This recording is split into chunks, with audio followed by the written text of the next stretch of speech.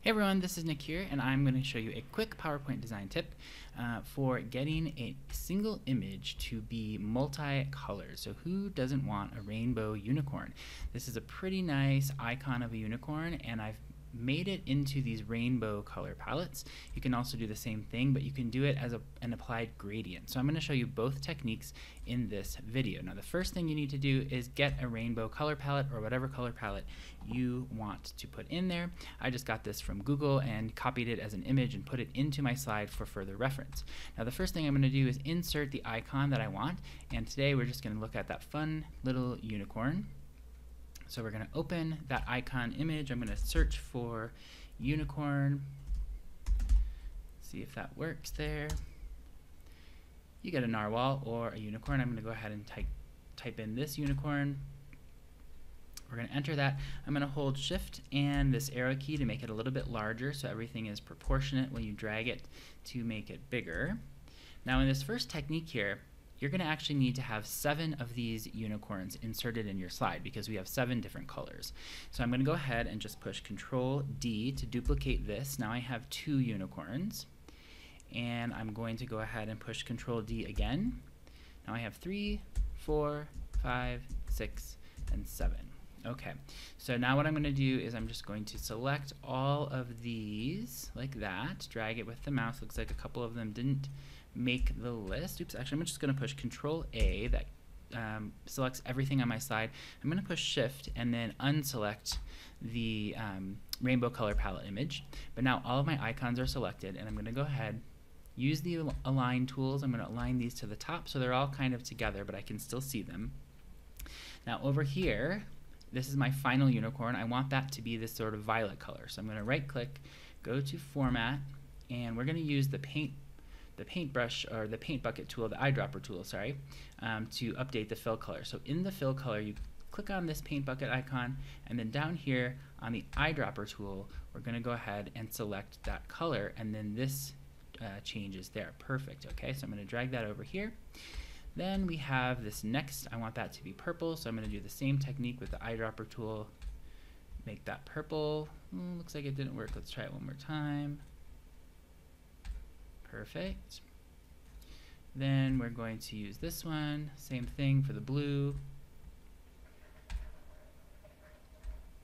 Just going to click that.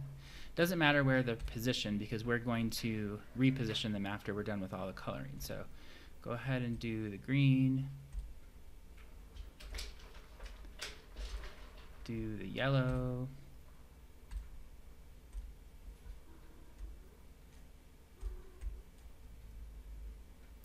We'll get that orange.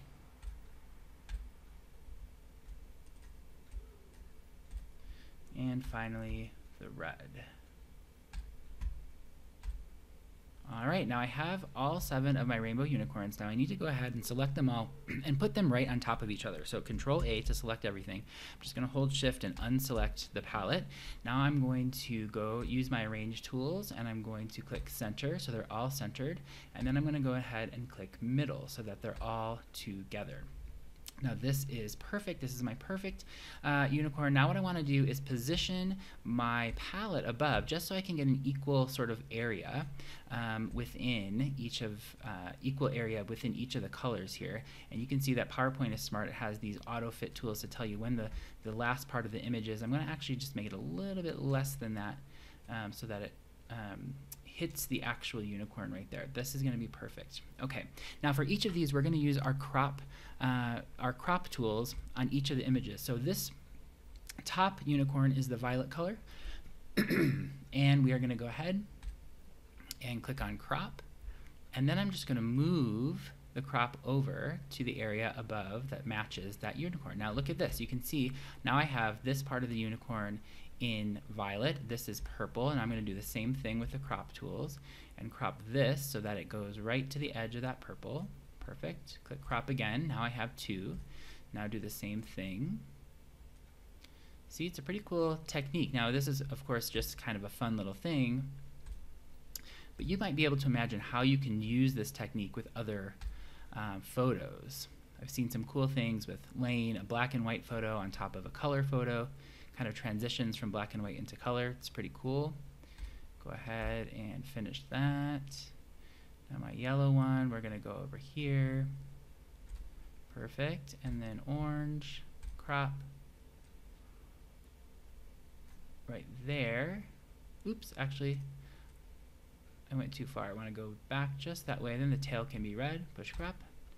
All right, and there you have your whole rainbow unicorn. Now, if I were to select all of these images, I'm actually going to push Control Alt again, unselect the palette. Now what I can do is right click and group them all together so they're one big group. And now you can treat this whole thing as one image. Now if I wanted, say, a black outline on these, I would just go up here to the format graphic, go to line, and let's go ahead and click solid line. You can see the line already shows up. I'm just going to make it nice and black right there, and that's pretty cool. That looks pretty nice. All right, now let's figure out how we can do this gradient fill too. So I'm just going to move this over here, and what we're going to do is insert another icon for the unicorn. And sometimes it takes a little bit longer for this menu to pop up, depending on how fast your internet goes. So here's our other icon here. Now in order to do this, now you might know that under the paint bucket in the fill colors, there's usually this option that says gradient fill, but for icons that are SVG images, scalable vector graphics, they don't have the image to, or they don't have the option to color each of these as a gradient. So what you need to do is convert this to a shape, and you can do that by right click and then click on convert to shape right here. Now this is a shape, and everything in it is actually a group shape. I'm going to make sure that this is grouped so that the entire thing is there.